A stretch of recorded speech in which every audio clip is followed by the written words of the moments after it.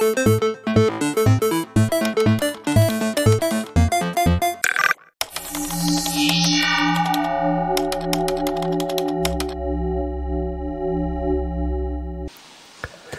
right, so our next talk is called Hacking Diversity, where we basically try to treat a really awkward question about these spaces that we move in here, which is that we really have these ideas about inclusion and diversity, but in the end, most of the people that come just look like me, and in open source, most people look like me, and this is extremely strange, right? Because we have all of these ideas about diversity and everything.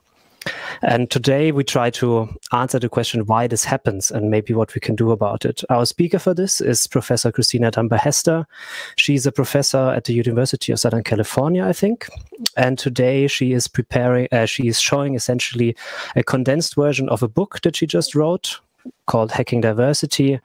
And I'm really looking forward to this talk because I also have asked myself these questions and I don't know the answers. So I'm looking forward to this. Please, Christina. Start. Thank you so much. Thank you for the introduction, and thank you for the invitation, and thank you for all of your labor to get this remote experience off the ground. So I'm really happy and excited to be here, whatever that is. And I will get into the talk. Let's see here.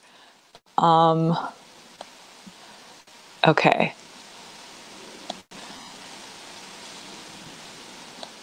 Let me know. You should be able to see slides now. If that didn't work, let me know.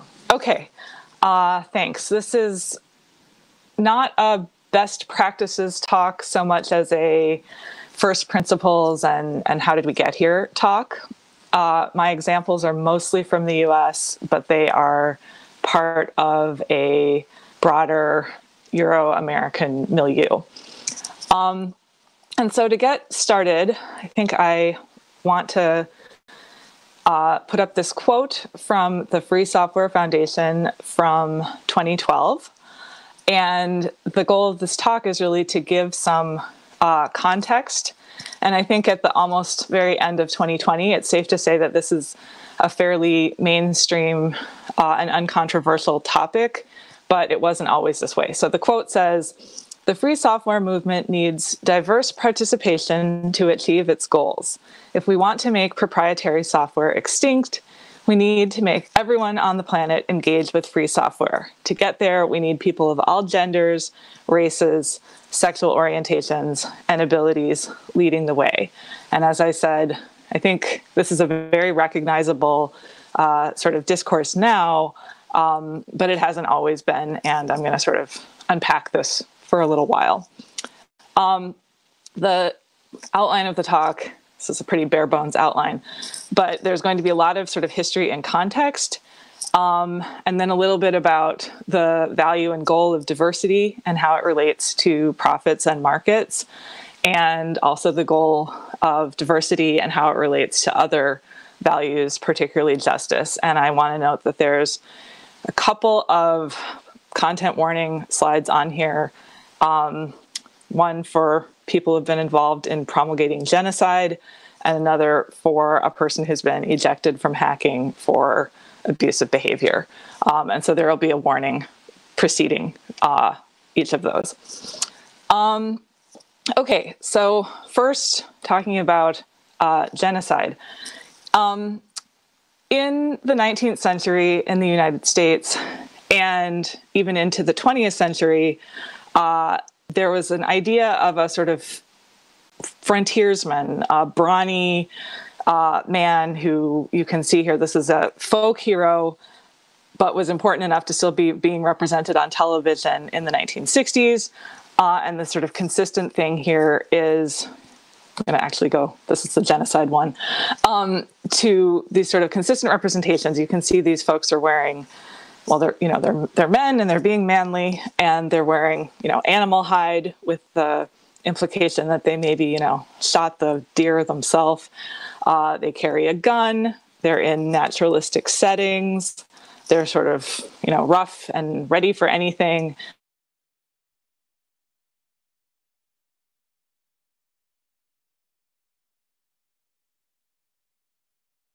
I'm drawing here on historian Susan Douglas, who argues that around the turn of the 20th century, society started to change. And so even though there was still this, mythos of this brawny frontiersman, what society actually needed was a reconfigured masculinity that didn't sort of have this, rough, physical, brawny masculinity. And so masculinity itself, she says, was reconfigured to what she calls technical masculinity.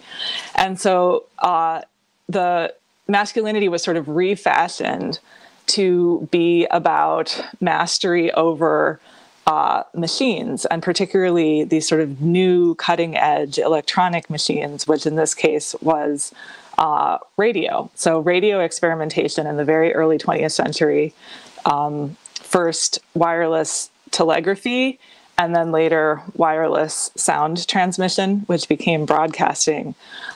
She argues as a way to sort of refit masculinity for the way the society was changing. It was more urban. There was more specialized division of labor, needing people to work in, professional white-collar fields with technology as opposed to going out and settling the West. And so here we see technical masculinity entrainment, basically, a father with his very young son, teaching him this is, a way to be in the world. And Douglas argues that this started with ham radio in the early 20th century, but perhaps unsurprisingly, it continued to sort of persist over time. And so my next few slides are showing this same technical masculinity, which is about, curiosity, solving a problem, expressing your will with technology, only with different sorts of technical artifacts. And so here, this is the model railroad made very famous in Stephen Levy's book about hackers. We also have, and this is probably about the 1950s, we have phone phreaking in the 1960s. And here, this is also a 2600 magazine from the 80s, sort of continuing to mythologize phone phreaking. Going into the 70s, we see this with computers, the Homebrew Computer Club, really important hobbyist formation for both, the history of Silicon Valley, but also the history of hacking and free software was people who were sort of building and tinkering and experimenting. And so what we're starting to see here is even as the tech shifts, the technical masculinity stays consistent. And this is probably the early 80s. And this slide is just an ad for a microcomputer, but we can see, not only the representation of masculinity at the center, we also see femininity in relation to the technology, which is to say it's just a sort of, ancillary handmaiden for the sort of male agent here. And as I said, this is all certainly a really cheesy ad, but I hope underscores the sort of consistent promulgation of this relationship with technology. And so I want to suggest is that tech here over the 20th and into the 21st century is not just reflecting a legacy of division, of which gender prescription, gender roles are a part of this, but has actually actively been involved in enforcing this. And so we've got basically a white, patriarchal, Christian, native-born supremacy and a global system of racial capitalism. And so I've shown you who's sort of at the top of this hierarchy. We've got colonized subjects, immigrants, women, rural and lower class people, indigenous people, coming out on the bottom. And both builders and consumers of tech are implicated in this tension. Okay, so going back even further in the history to sort of where some of this comes from. I'm not sure how many of you thought that in a discussion of hacking, you'd be looking at a 19th century American oil painting, but here we are. This is called American Progress. So again, think mythologized American progress from the late 19th century. And as you can probably see, there's a real sort of light to dark element of the photo or of the picture, the painting. And we have this maiden who's really not so much a person, but more like a god. This is sort of Greek iconography, sort of up above everyone, up above man. And we do see technology in the painting. We see the railroads and some ships on the sort of right-hand side, which is the east. And so you can tell that she's sort of presiding over everybody, settling the west. And again, they're bringing the light, which is civilization. The maiden herself is actually carrying a book, which symbolizes knowledge. And what may not be obvious, but she's actually got telegraph wire strung around her arm. And then you can see the telegraph kind of behind her. And so this, control over technology is, part of how white settler, newly arrived Americans are maintaining or sort of promoting and maintaining dominance over their new continent. And you can actually see that. So we've got these, white settler folks in the center of the painting. All the way in the dark are indigenous people, and there's also actually a bear. So there's sort of, again, a biblical hierarchy of, man over the beasts, and you can tell that the indigenous subjects and the bear are probably either going to get run out of the frame or sort of forced to become civilized. So this is very deep in how American sort of hierarchy and notions of dominance get promoted and, sort of renewed over time.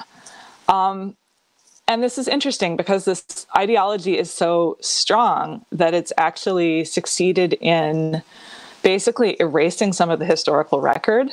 Like, for instance, we know that there were highly skilled women operators in World War II operating the first electronic computers. This is ENIAC in the US.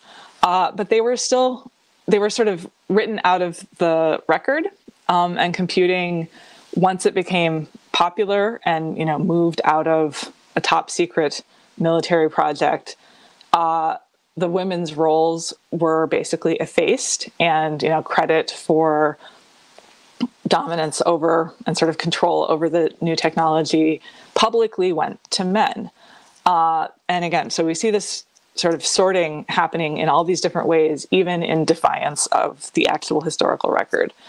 Another instance, which may be kind of surprising, this is a really wonderful article by Lisa Nakamura that I'm drawing from here. This is a Fairchild semiconductor. So they're based in Silicon Valley.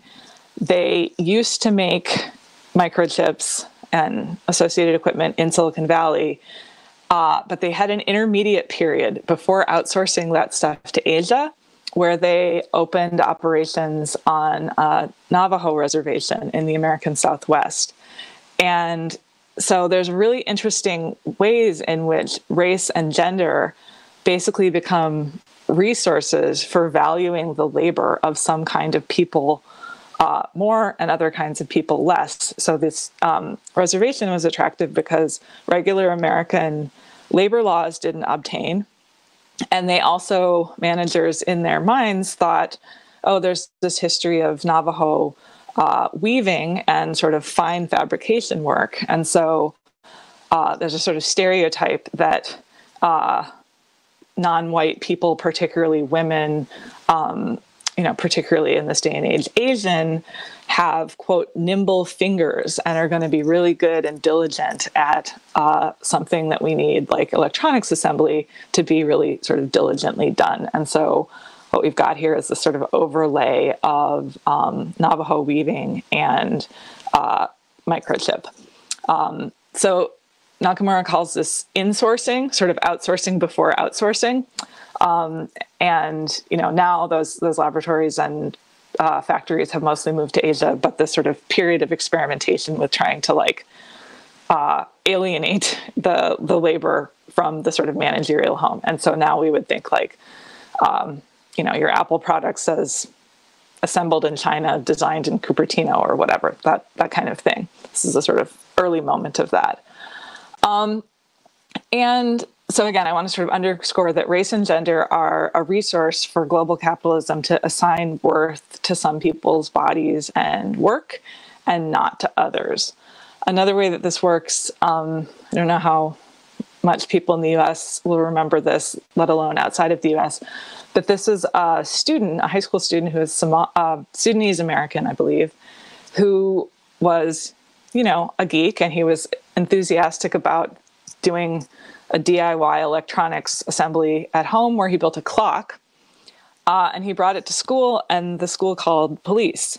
And so here we can see that, whiteness has been a resource for avoiding criminalization for certain kinds of sort of hacky activities. I'm certainly not saying that no white people have been criminalized for hacking, because that's not true. But certain activities get more of a pass based on who's participating in them. And I also want to point out that this legacy of division and this system of social sorting is flexible. In 2015, it could easily be turned to Islamophobic purposes, which is what happened here.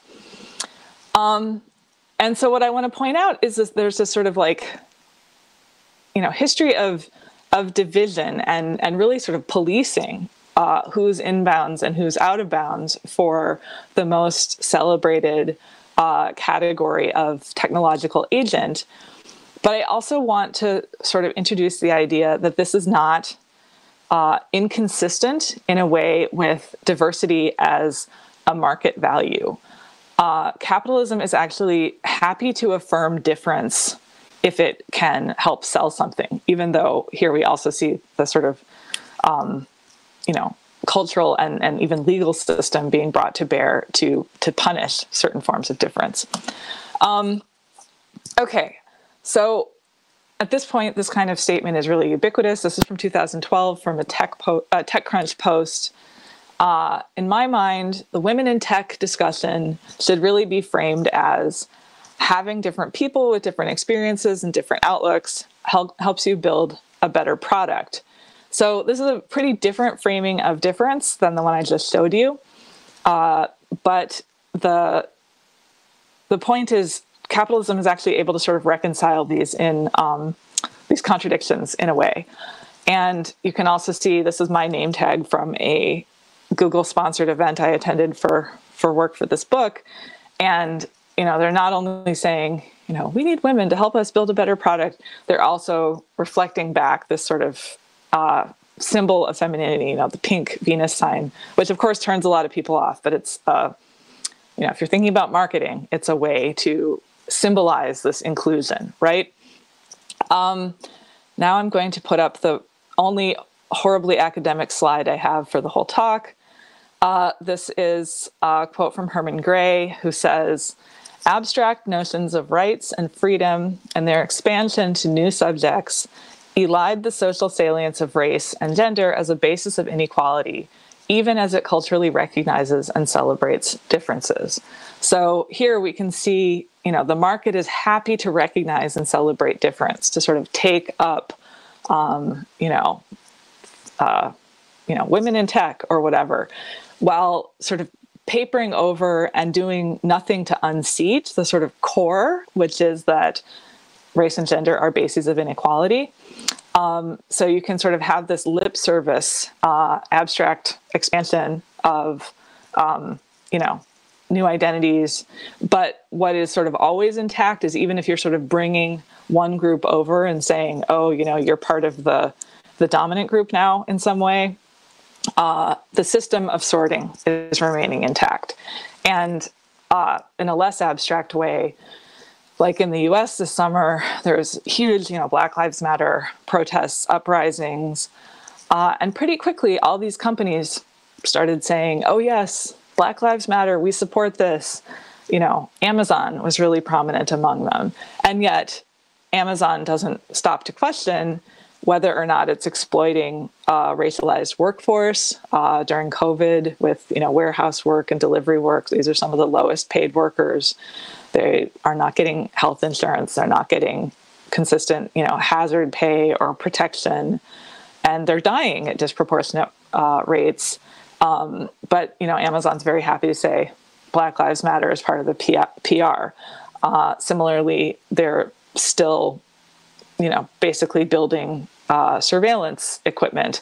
But there's no inconsistency between the sort of recognition and celebration of difference while working to continue to cement that difference and exploit that difference. So all of this is to say is that diversity is, in my opinion, a rather toothless value to sort of attach the work and the sort of meaning for, what's at stake with working with tech and with inclusion to. Diversity can sort of bring our attention to these patterns of social difference, but if it ends there, it can actually kind of draw us in the wrong directions without the tools we might need to, actually make some of the more, justice affirming points that I think are why people are drawn to these topics in the first place. Okay, so after this digression, getting some into how this relates to hacking and free software. So I've established this sort of legacy of division, and I want to sort of underscore that the hacking and free software milieu has had this commitment to freedom and openness. That's definitely been at the core pretty consistently. But historically, this has really had to do with, the freedom and openness has been about controlling technology, some free speech, of course. It's definitely about the individual's exercise of freedom without necessarily a lot of thought about, who the individual is who's maximally empowered to, be free. Or it's been about individuals in collectives, but that are relatively small and relatively homogenous. And so what I want to suggest is this sat within the bigger context of tech and division, but without really acknowledging this, because the, freedom of the individual was presented as a sort of universal value, even though in practice it really, really wasn't. And I think around 15 to 20 years ago, that really started to change. When I started working on this project, there was already a good deal of agitation forming some of these groups in free software and related projects to especially draw attention to the sort of disparities around women. And PyStar was initially for sort of women, and it was trans inclusive, and I think pretty quickly this started as a women, but then it became often non-binary and trans inclusive, so not a sort of essentialist version of women. Something happened in 2006 that really caused this topic to really spring to the fore in a lot of these communities. There was an EU policy report that came out. So the research was from 2004, 2005, that showed that the rate of participation by women in FLOSS was less than 2%. And that was significantly less even than academic and proprietary computer science. And so that, I think, really shocked people who had maybe sort of intuitively known, oh yeah, this isn't very representative, but that number really galvanized a lot of conversations and got people started talking and organizing basically in new ways. And so I'm now going to show just a handful of sort of what this report caused, which is, again, a bunch of conversations. This is from the Hackers on Planet Earth Hope Conference in New York in 2006. And it may not totally be clear what's going on here, but some folks had responded to this statistic on the one hand, and this quote from this United States senator who had said something like, sort of gibberish about, he was supposed to be considering net neutrality and internet regulation. And he said something like, the internet is a series of tubes. It's not a truck that you dump something on. And everybody was making fun of him for not even, understanding networked computing at all. But these activists sort of put these together and a sort of mashup. And they were selling T-shirts, actually, that said "The Internet, a series of tubes." And as you can see, that's a sort of textbook representation of like a female reproductive system. And so they just sort of brought this to the conference, and they were, you know, trying to force a conversation about it, because they estimated, this is not an official count, but they estimated that there were maybe the ratio of women to men at Hope was like 1 to 40.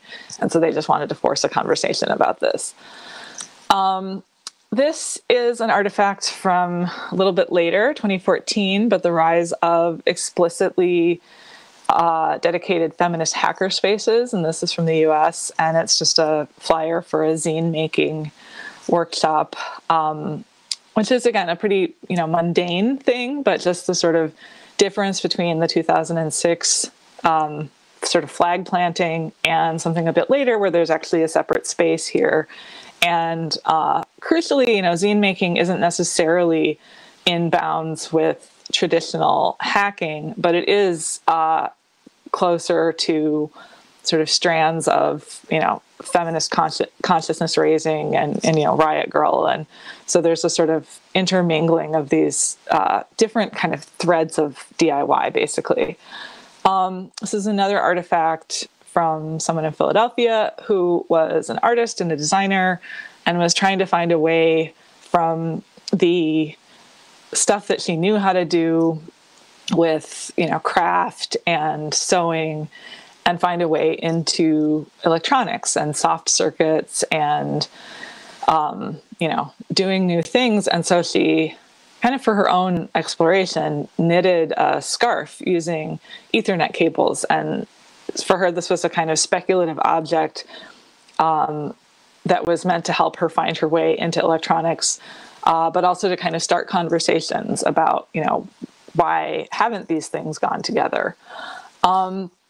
Also seeing gatherings like this one, a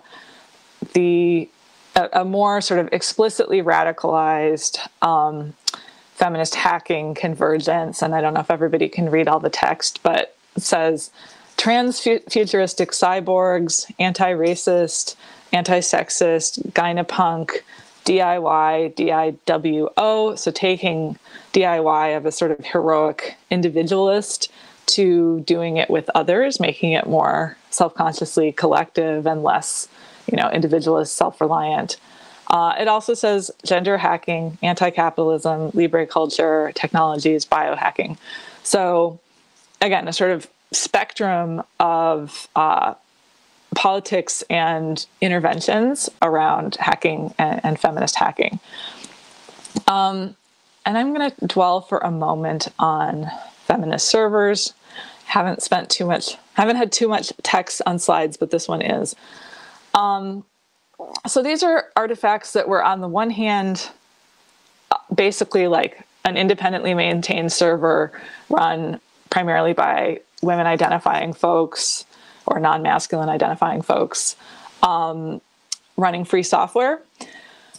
But they're also a sort of list of networking principles that gets out of that more kind of literal artifactual mode into a more sort of speculative and aspirational sort of politics of what it means to be doing this. And so the first couple, it's actually a very long list, and I only have a handful up here. The first couple, I think, are very consonant with kind of mainstream hacking. Wants networks to be mutable and read-write accessible, and radically questions the conditions for serving and service, experiments with changing client-server relations. Those, again, seem kind of axiomatic for mainstream hacking. But then the feminist server starts to go in some other directions. Is autonomous in the sense that she decides her own dependencies. I think this one's really interesting and important. It's getting away from this kind of heroic, individualistic, or almost sort of libertarian sense of autonomy. It's just, the autonomy is about deciding where you're dependent and being, you know, sort of transparent and open about that. It's not about, you know, bootstrapping or being individually self-sufficient, does not strive for seamlessness, division of labor. The not so fun stuff is made by people. That's a feminist issue. That one I think is really important. A lot of hacking that goes on in, say, a global north context is, about the artifacts and the practices in that moment. But here, this is, if it's not clear, drawing attention to, where did that come from? It shouldn't be a seamless experience where you're not thinking about the, prehistory, the supply chain of this artifact, which actually started with, mining and fabrication and assembly and shipping. And we'll also have a post-use life, which, might be recycling, might be very hazardous, reclaiming of precious metals by people without good labor protections, or might not, but sort of instead of having this all be invisible, sort of drawing it forward, treats technology as part of a social reality. This is a big one, but it's really just sort of opening up the space to acknowledge that legacy of division that I was talking about earlier, and takes the risk of exposing her insecurity. I like this one so much. It's really evocative on a few levels, but at the most sort of basic level, what I want to point out is that it's very different than, again, a sort of thread or a strand of hacking that's about, owning hard or mastery or something. Instead, it's being, sort of present with oneself and with others, and, disclosing insecurities, which could be, network insecurities or personal ones, right? So it's taking what it means to be engaging in hacking in all these new and sort of mutated directions. One more example from the sort of feminist hacking that I want to just tell you about for a second was this exercise. I was at a feminist hacking convergence in Montreal in 2016, and people did a exercise in understanding public key cryptography as a dance, where, instead of learning about this theory, people actually tried to embody it. So placing your body in the relationship with tech, and often some of these things happen in kind of explicitly separate spaces, but going through the principles of cryptography in a spontaneously choreographed dance and then performing it all together. Okay, so these are some of the, again, ways, the mutant strains of feminist hacking. I don't want to suggest that this has been just a very linear and conflict-free progression. And so I do want to dwell for a moment on just a single instance of conflict, which probably the details will be unfamiliar, but there might be a sort of wider recognition, I think. So this is from hackerspace in Philadelphia in 2011, and a handful of members of the space proposed holding an event to hack sex toys. And they thought it was a pretty uncontroversial suggestion, the same as, having an Arduino night or I'm making stuff up, but, they sort of put it out there as this well, let's do this on this Saturday. And they were really surprised when a bunch of other members of the space were very opposed to it. And this is in the book. It's a design for a DIY flogger made from a bicycle tube. And this was on the proposed sort of flyer for the event. And so what happened was they were really surprised that other people in the space were sort of like, no, we don't want to have this here. We don't think it's appropriate. And so here's a quote from one of the people who was opposing the event. And he says, a lot of the hackers here at the space are the Make Magazine Instructables type, not the Julian Assange Hope Conference attending type, or even the kind that cares much about a global movement of hackerspaces. I'm not sure what category dildo hacking falls in. For a lot of people, DIY has to do with a sort of father-son nostalgia, end quote. So this is really interesting because we've got this acknowledgement of hacking being a variety of things, right? And maybe, again, for some people in European contexts where hackerspaces are often more political, maybe this Make magazine sort of home project,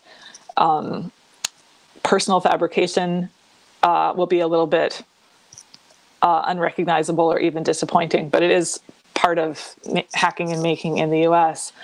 And then, of course, there's the, information wants to be free, Hope Conference, lock picking, all these kinds of things, hacking that he acknowledges. But he says, I'm not sure what dildo hacking is, maybe suggesting it's not even hacking at all. And then he says, for a lot of people, DIY has to do with this father-son nostalgia, which I hope might make you think of the picture I had up at the very beginning of the father-son with the radio apparatus. And so it's really interesting that this sort of proposal that these people didn't think of as being controversial turned into this, pretty full-on argument about what even hacking is in the sort of essential way. And so here's a reply from one of the people who had proposed the workshop. And she says, so my concern here is that it's a hackerspace. Initiative shouldn't be punished, particularly initiative that shakes up old patterns. Our space is really stratifying into hardware tinkering as the core interest and white males as the demographic. I'm really frustrated. End quote. And so this, again, I assume that this is fairly recognizable to folks, right? That sort of, if the core of what hacking is taking it upon yourself to take artifacts and practices that you already know how to do in a new direction, like that's what hacking is, according to, a lot of people. And so she's really surprised and really dismayed and really, I think, felt very hurt and rejected that this was flaring as controversy. And, was really surprised that people were sort of raising the prospect that, dildo hacking was this interruption of a nostalgic father-son tech practice that, was somehow offensive. Certainly it seems like part of the problem might have been the introduction of sexuality and maybe questions about whose sexuality that didn't seem to center straight men. What happened was this didn't get resolved. The people who'd proposed the workshop included women, men, and non-binary people, actually left. They decamped to a new space that was forming that was forming with more kind of feminist hacking principles and welcomed them there. And the first space, stayed how they were and didn't have to, keep having conflicts and grapple with this kind of controversy anymore because the people, and they weren't kicked out, but they decided to leave. And so, I know these conflicts have been very painful and alienating for people who have experienced them, even though maybe the content of this one seems almost, funny or something in hindsight. But what I want to propose is that part of why this has been so difficult for people in these spaces is that people are actually wrestling with this whole legacy of division that I laid out in the first part of the talk. So it may feel like, you're just having an argument with your, fellow group members who are a lot like you, but then you're breaking down along some kind of, line that you both, can't cross over to with the other one. But there's a sort of really deep sedimentary layer of, who has been anointed the sort of power of agency over tech, and for whom that has been sort of a taken for granted tacit assumption, and who's had to sort of assert their presence or their right to be there in different ways. And so when there are these conflicts and flashpoints, all of that stuff is there, and that's actually really hard to solve anywhere, but it's very, very hard to solve in elective voluntaristic associations, I think also. So not to say impossible, but like there's a reason these conflicts are difficult. Okay, so returning to diversity. And this is the same quote, I won't read it again. But the, sort of idea that women in tech are there to bring forward different experiences and build a better product, diversity is maybe necessary to start these conversations, or the idea of diversity, but I don't think it's sufficient for the purposes here. It's too easily, sitting alongside market values, which I think are not what people in hackerspaces are primarily most interested in, and that's not really why they're there. And it's also very easily steered away from the important political work that I think people in hacking communities often want to do. It can sort of mutate into this, contradictory thing where you've got sort of market values on the one hand and something that isn't what you set out to do on the other hand. And I'm going to illustrate that with this somewhat more provocative example. This is a meme I stole from the internet. But the point here is that you can make these diversity affirming slogans. Here we've got Black Lives Matter and Yes We Can and LGBT sort of flags or slogans on a bomber, right? You can make these diversity affirming slogans fit within a system that is fundamentally violent, carceral, militarized. It doesn't necessarily challenge the system itself to bring forward individuals' identities as members of marginalized groups. In fact, capitalism is actually quite happy to resolve what might seem like contradiction here by commodifying identity, selling it as a brand, without resolving the fundamental tensions that we know that are here that have to do with social power and dominance and exploitation. So coming back to the free software quote from the beginning, as I said, this sort of hit consensus, but I'm actually going to argue it's not really going far enough. Diverse participation and making proprietary software extinct are fine, but I think they actually do not fully capture what's at stake in these, again, very tough conversations that have been happening in hacking and free software groups. And so, we might think of this as, again, a point of entry, but we might want to take it a bit farther. And this is as far as I'll go with prescriptions or how to.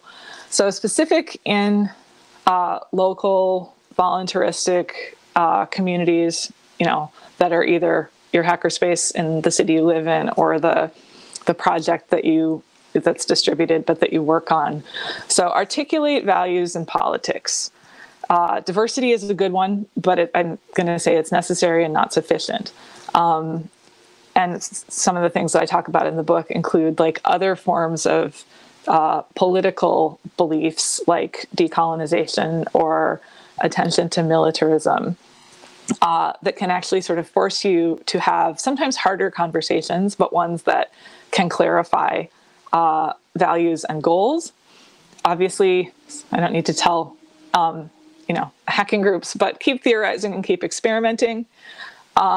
That is a way, whether it's crypto dancing or not, it's a way to sort of like walk yourself through what you're trying to sort of build and iterate.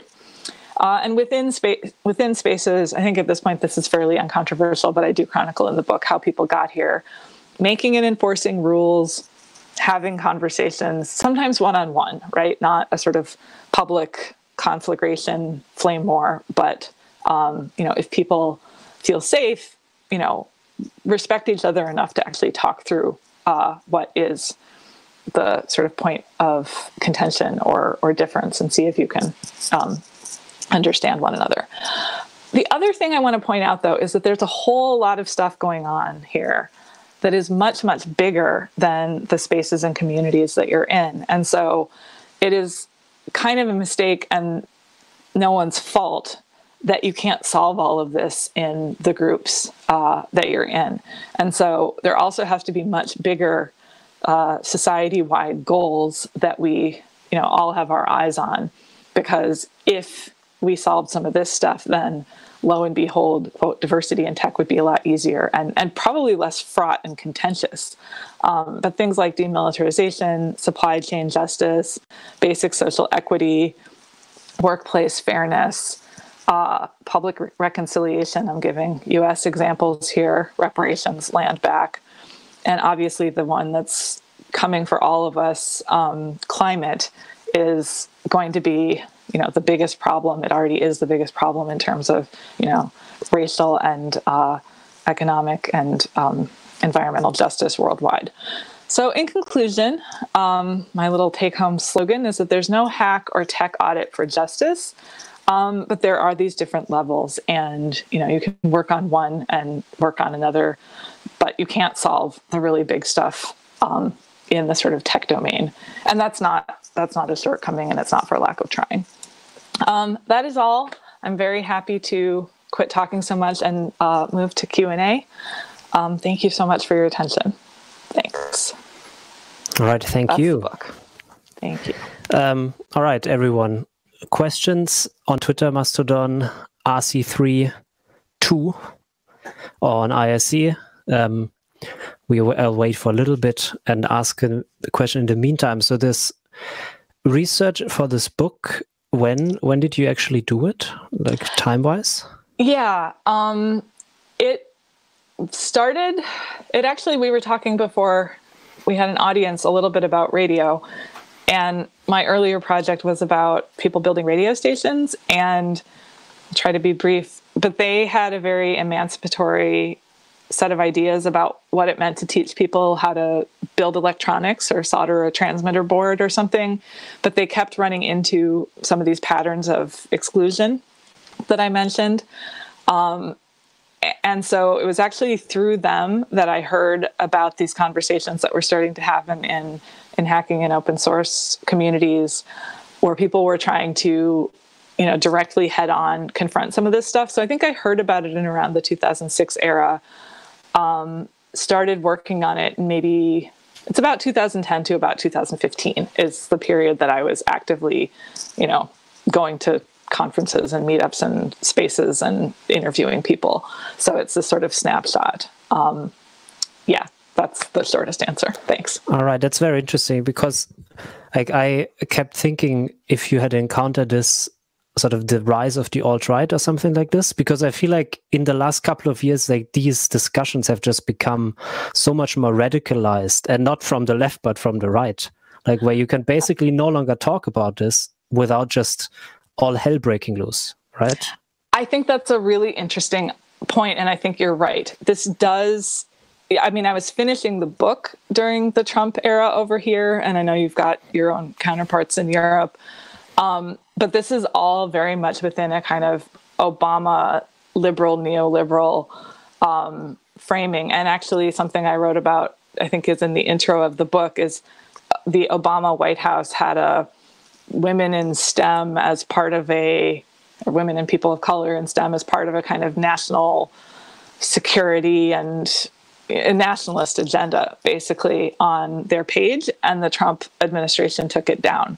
So I think, and also in the book, there's a discussion of a channel for Polish Python users where they were fretting about how to ban Nazis from the channel, and whether Nazis were just people showing up and throwing swastikas all over the IRC channel, whether that was trolling or whether it was real Nazis.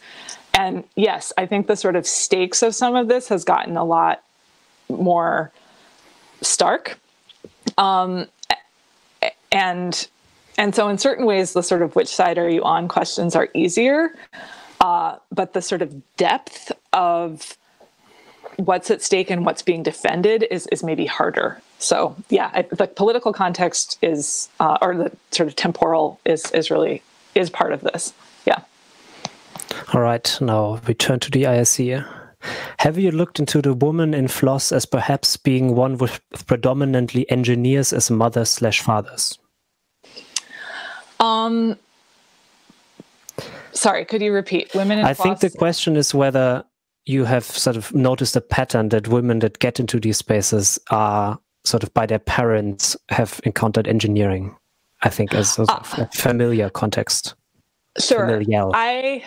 Yes, I have not personally done research on that, but it does other, sort of historical and sociological research shows that people with who are exposed, at a young age, that's part of the differential, and even in households where, say, a computer came home early on. We're talking about a slightly older generation. A computer came home early on because, parents brought it into the house. Boys were more likely to sort of claim it as theirs or take time on it or start playing with it even a couple or a few years earlier than girls. And so, I haven't looked at those sort of life narratives directly, but other people have, and I draw on that. And that's also something I am hearing now, from people who are adults and are thinking about these problems and how they want to not have their own kids encounter the same problems or sort of legacy of division. You definitely hear people saying, I want this to get solved so my daughter doesn't have a hard time. But that's a little outside of what I've looked at, but it feeds in. Yeah. All right. This is a slightly longer question. I'll try to do my best. I've witnessed a lot of white feminism in FOSS, so that's free open source software, right? Mm-hmm. In FOSS diversity, equity, and inclusions, DEI spaces. Is intersectionality sufficiently recognized as an issue in FOSS feminism, or is it actually worse off due to the low number of women in FOSS, around 2%? Great. Yeah. So I couldn't. First, I will flag that the numbers in FOSS have started to change. There's later research that shows that they're up some. The question about white feminism is a really good one, and I do write in the book about people sort of grappling with that. And so the sort of trajectory was the first category that people started to notice of exclusion was women. And I think I discuss how women opened up pretty quickly to being non-essentialist and, again, inclusive of trans and non-binary sorts of identities. But I think that the race and what I sometimes talk about is sort of global positioning, global North hackers in Europe and North America, it is harder, I think, for them to sort of deal as head on with, race. And I mean, these are fundamentally questions of racial capitalism.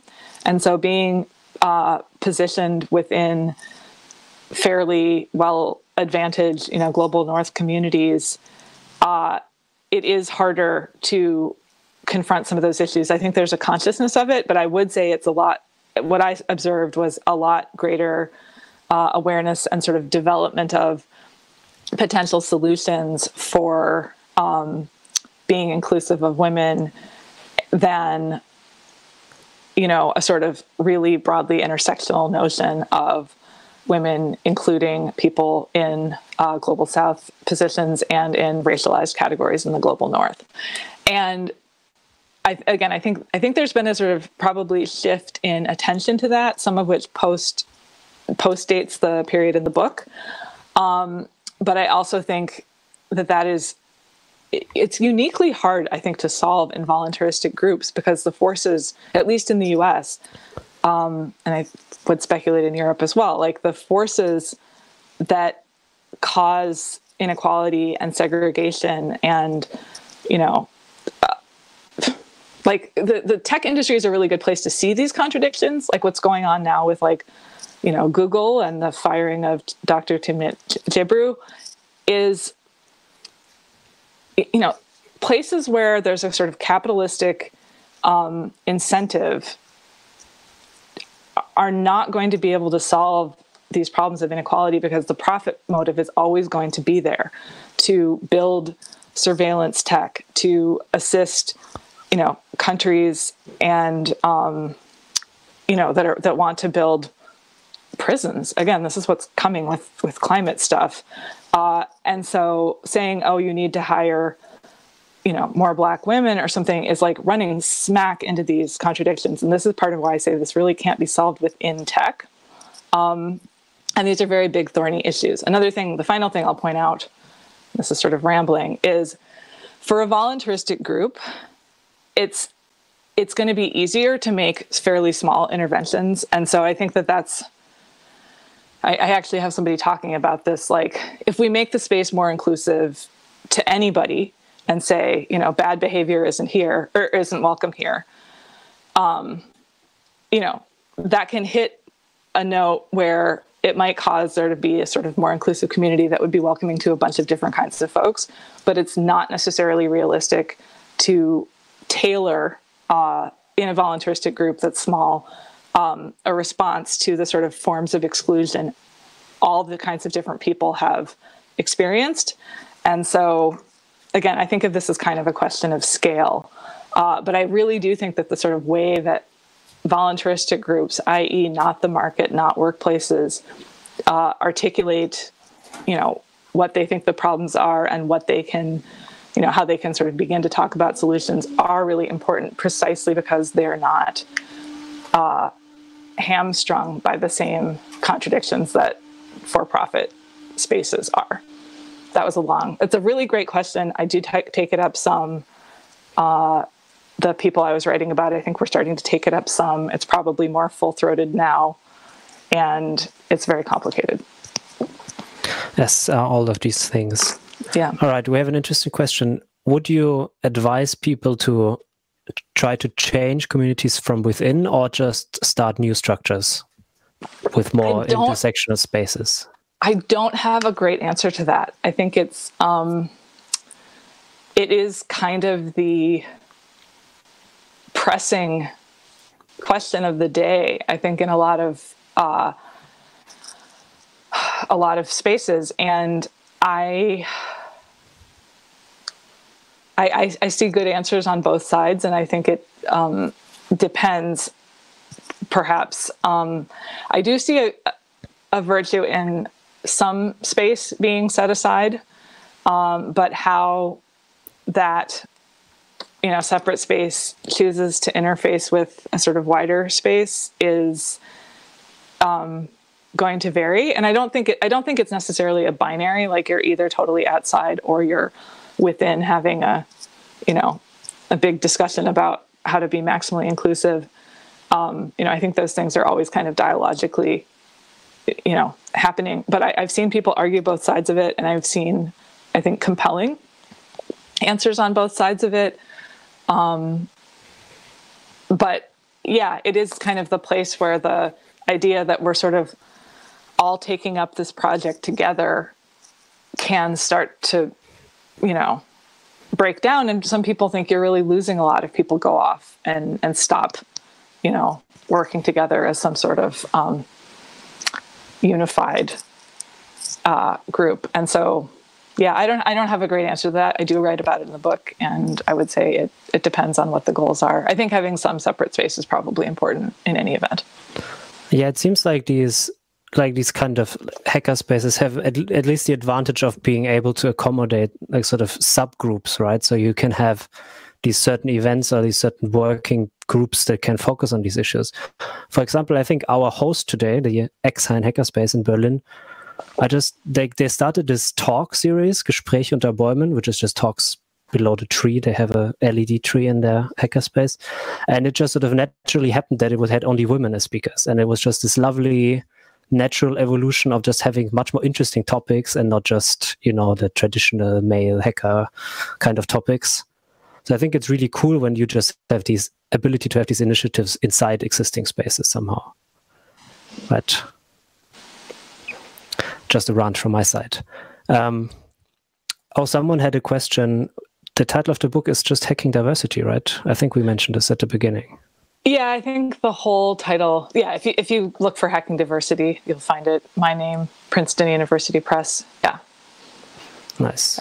Oh, and I'll be shameless and say it's on very deep sale right now. If you were to buy it from Princeton directly, there's a discount code, and it's on my Twitter.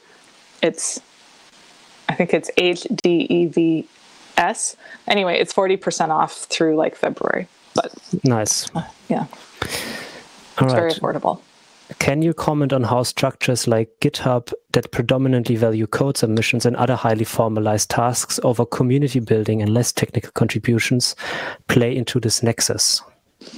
Yes, absolutely. I mean, historically, the focus on, the artifact, what you get produced, the code, even hardware, has taken on this sort of exalted symbolic meaning, and it has definitely contributed to both the denigration and the invisibility of people who weren't doing that kind of work, and who might be doing community building or even things, documentation or translation, right, with its being global practices, that the sort of authors of the code are getting this sort of priesthood status, and everyone else is sort of lower. I think, again, awareness of that is starting to change, but it's definitely contributed to, again, the historical sense that there was underrepresentation of some kinds of folks. And I think there are ways you can, it sort of starts with raising awareness of this. But again, that sort of signal, the celebration of the technologist is coming in from all these other places in the culture. And so deprogramming that, or something, as it were, is tough, but not impossible. And again, I see that actually, at least here, as part of a sort of bigger culture war. And, the idea that sort of tech is the, godly apparatus and everything else is, humanities and squishy, soft stuff we don't need that's going to, fall away. It doesn't have to be as big of a topic as that, but that's, again, it's all kind of in there. I don't know if that answered a question, but yes, that's there. And I think that's something that the first step in addressing it can be acknowledging it and building forms of collaboration, and that are not just sort of like nominally non-hierarchical, but specifically raising visibility and sort of credit giving to other kinds of contributions.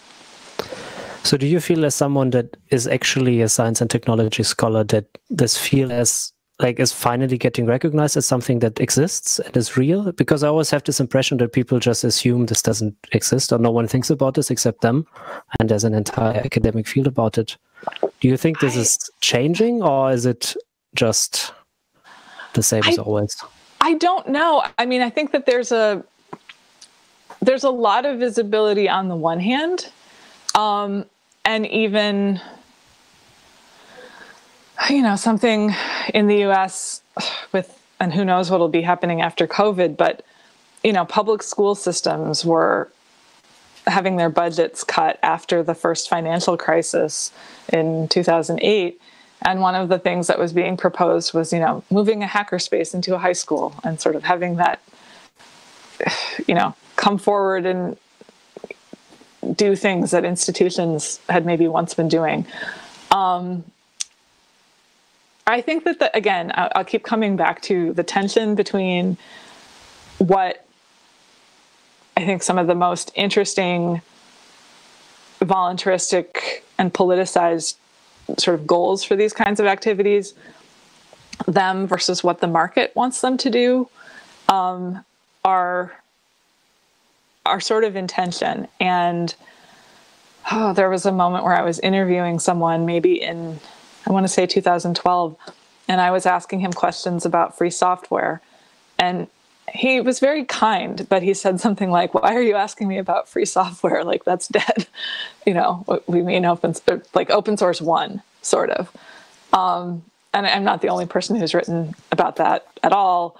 But I think the sort of idea that there's something here that can't just be, co-opted by a market. Like, that's the hard part. And I mean, I think there's continuing to be a lot of attention to, you know, hackathons and coding boot camps and these kinds of things. But I don't know. I guess I'm sort of too inside and outside at the same time to have a good answer. I think that there's a well-established body of like scholarly recognition of these activities. I think people look at me less weird talking about this than a book about radio in the 21st century. But I think the sort of, you know, really sustained work to sort of disarticulate or disentangle some of this from industry where it's getting the sort of most, not just attention, but the sort of most celebration, and the ways that that can kind of distort, I think, some of the other intentions, that is always going to be tough. All right, wonderful. I think we're out of time, so thank you very much. Everyone buy the book and have a good night. Bye-bye. Or a good day. Yes. Thank you so much. Thank you. Thank you.